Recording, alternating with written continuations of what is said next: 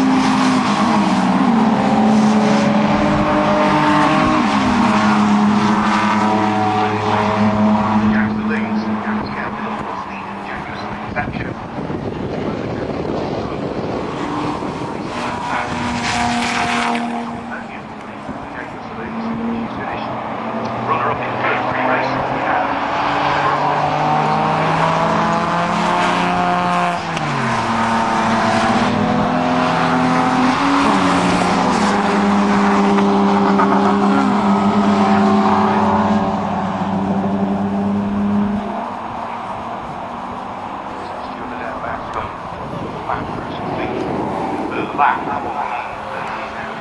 laps of the race, 3.5 minutes, lap to go. 2 seconds. The advantage last time through. Or it's certainly come down between second and third place because Lawrence Copop is certainly no longer 4.1 seconds behind Gail Hill through over the start finish line. He's now only 2.1, 2 seconds gained there by Lawrence Copop and Will Long. That's 4.5 next to the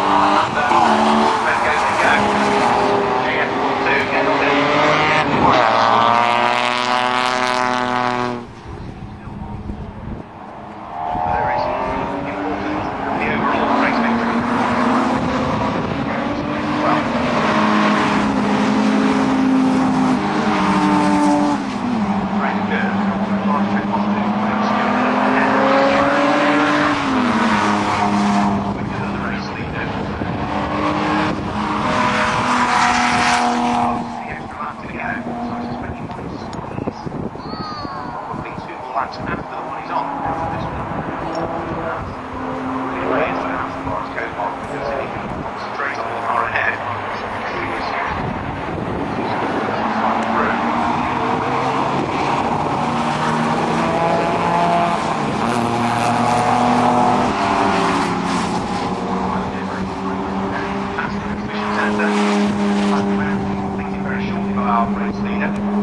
Onto the penultimate lap he will go. So through goes Tyler 23, Stuart Liddell, wanting a lap. There's only one Howard Kirk in the process.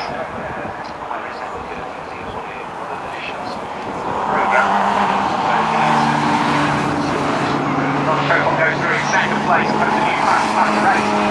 25.678. 25.678 is 0.3 seconds quicker than Stuart Liddell.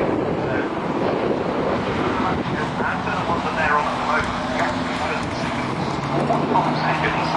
Co-op from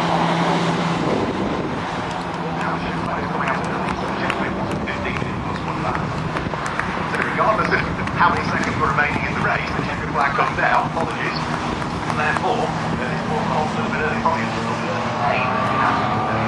So Stuart Liddell is number 3 to display the honours of the co-op green charge of the field. Unfortunately, Rosner Cole, 17th position on the group, so we'll still be very pleased with it. Gal Hill comes through in 3rd place, Kevin Doyle in 4th. David By in 5th place, that gives him 2nd at the Jaguar Saloon. 6th place goes to Richard Doyle with Brian in 7th, Tim Around in 8th, Simon Lewis in 10th position, Roger Webster next of the runners through with Rick Walker, Derek Pierce from the rear of the field finishing 12th place. Chris Palmer, despite his being in 13th position, Chris Boone in 14th position. So Stuart Liddell makes yet another victory in the Jaguar XJS. That's his 3rd victory of the season. Gail Hill in 3rd place. His 2nd victory of the season.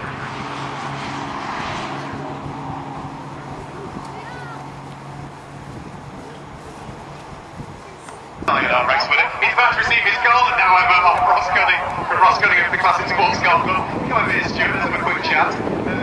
Stuart, what's that? It's your 3rd victory of the season now in the Jaguar XJS, and I suppose fortuitously for you, you were being called towards the end, and the checkered flag probably came out a lap and a half earlier than it should have done.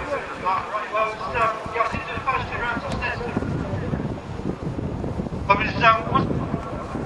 was sort of measuring the gap to go.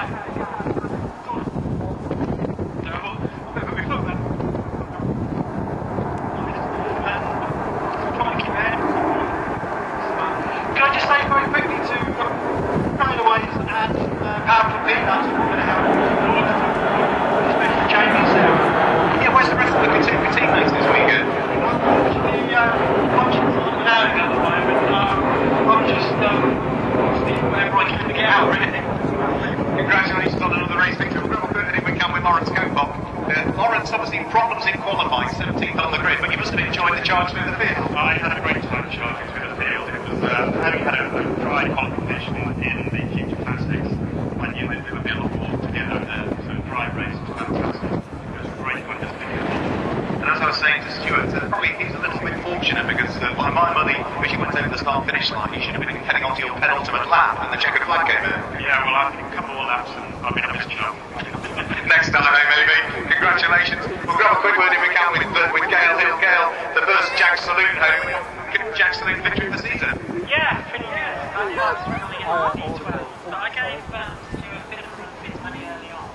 But once the yellow flags were coming out, I backed off a lot because I didn't want to get penalised, penalised at the end. But I'm well chuffed, yeah, really chuffed. And come the grid, of course, the likes of some of the drivers we'd expect to be up there in the Jaguar Saloon, Simon Lewis, and you look at where Peter Dorling qualified, Derek. Very surprised he was the 2nd quickest Jaguar Saloon qualifier. Unbelievably, but he drove really well in quali. Superb car control. Same for Philip Comer, actually. So it was unusual having those guys there, but it was a bit of a cushion for me, so it was good. Enjoyed it. Congratulations. We'll grab a quick word, if we can, with Dave By, who finished 2nd of the... Well, you had your work cut out in that one, Dave, because there was a great squabble going on as you were trying to watch your mirrors attack and defend at the same time with Tim Morant. Definitely. The worst thing was, off the start, I think it was Chris Palmer lost it, went through red gate.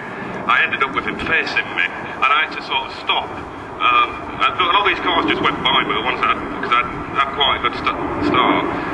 But I just had to work my way all the way through the field, and towards the end,